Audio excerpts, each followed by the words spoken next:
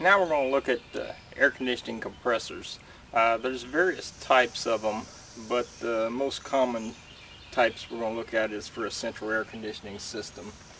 The basic function of a compressor is to pump refrigerant from the condensing unit outside here to an evaporator inside the house, and that refrigerant then cools the air. To gain access to the compressor, you start by making sure the power is off. Usually there's a disconnect mounted on the wall. You shut it off. Then it's a matter of opening access panels. It'll vary by the manufacturer of the unit, but usually there's a panel that must be taken off.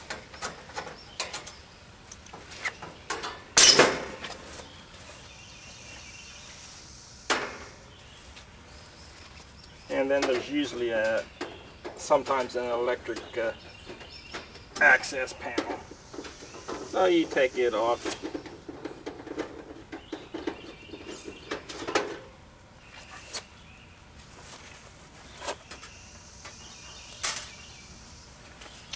And the compressor is located inside the actual condensing unit. Usually the way to gain access to it is to take the top off of the air conditioner. On some models it's not necessary, but in this case it is. And to do that, you start by disconnecting the wires for the condenser fan motor, and that is so that you can pull the top off and get it out of the way. First step is to make sure that the power to the unit is off.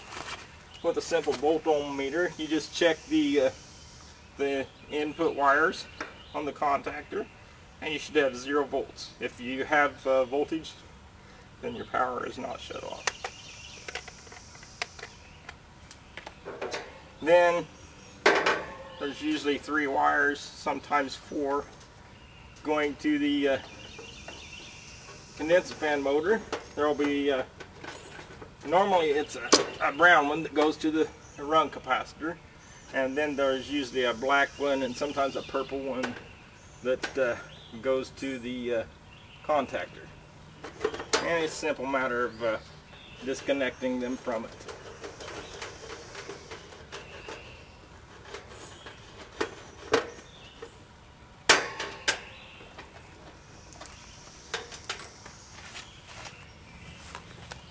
Now that we have the condenser fan motor wires disconnected, it's just a simple matter of removing the screws so that we can remove the top of the condensing unit. There's a lot more. I did a few there.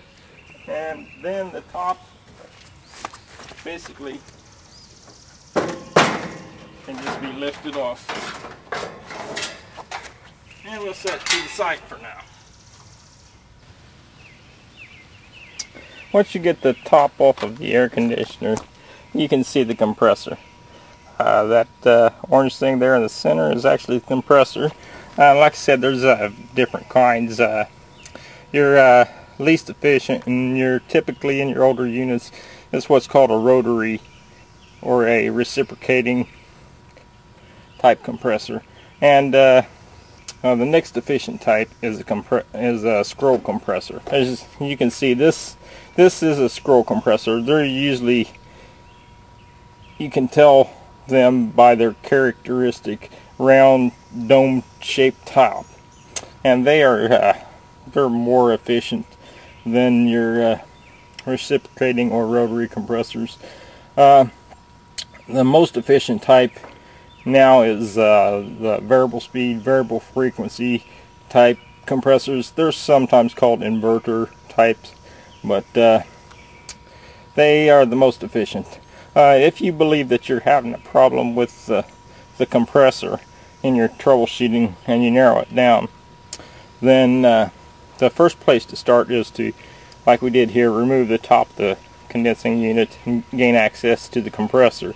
And then you'll notice on the side there is a terminal box. If you take that cover off the terminal box, there will be 3 wires and 3 connections. You just want to make sure that those connections are not damaged or burn off or something like that. Now we'll continue with our electrical checks if you think there's a problem. After you've checked the terminal connections on the compressor, then you want to do some resistance checks. Once again, make sure the power is off. But there will be 3 wires normally going to the compressor.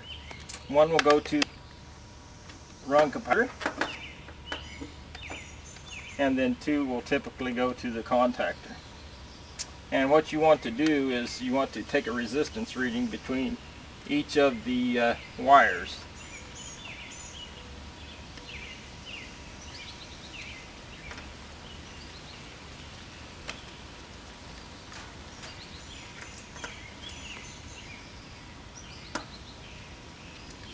And that reading is usually less than 2 or around 2 ohms, sometimes a little more, but it should be at any rate less than 10 ohms.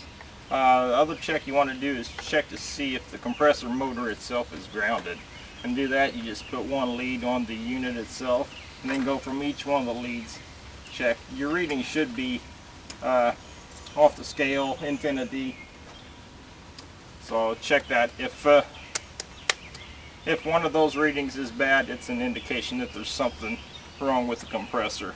If you do get a bad resistance reading, you want to feel the top of the compressor itself to see if it's hot. If it's actually hot, then there's an internal thermostat that will open, and that can give you a false open reading. So make sure the compressor is cool before you take any resistance measurements.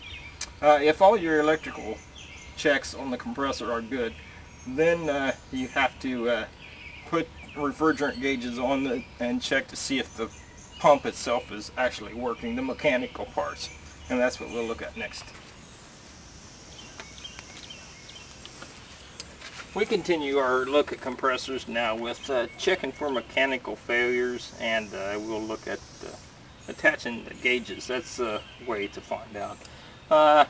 Basically, to put gauges on an air conditioning unit, first you need to know what type of refrigerant you're dealing with. It could be R22, R410A, sometimes 407C, but in this case it's R22. And this is a set of gauges. And it's called a gauge manifold sometimes, but this tells you what the pressure of the refrigerant is in the system. There's a low pressure gauge, which is blue. There's a high pressure gauge, which is red. And there's usually a yellow hose, which is used for adding refrigerant to the system. The bigger line, refrigerant line, is your suction line to the compressor. That's the line where the refrigerant comes from the inside the house back out to here, to this part. The small line is called the liquid line, and that is a line where the compressor pumps the refrigerant through that line to the indoor unit. To put your gauges on, basically you take caps off of some ports here. Inside these ports is it's called a Schrader valve. It's typical. It's like the air valve on a bicycle tire or car tire. Same principle. But to hook up the gauges, you want to make sure the unit is off. Then you hook up the blue line to the big line, to the suction line. And if you look at the side of the vent, the hoses, you probably can't see, but there's a little metal depressor that depresses a valve stem inside there. These hoses have what's called a low loss fitting. It is called low loss. That minimizes the amount of refrigerant that is released.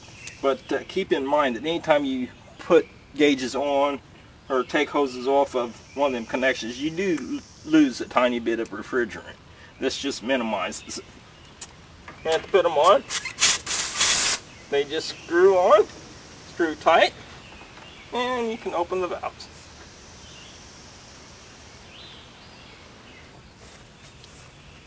After you've got your gauges attached to the thing, then you can turn the unit on.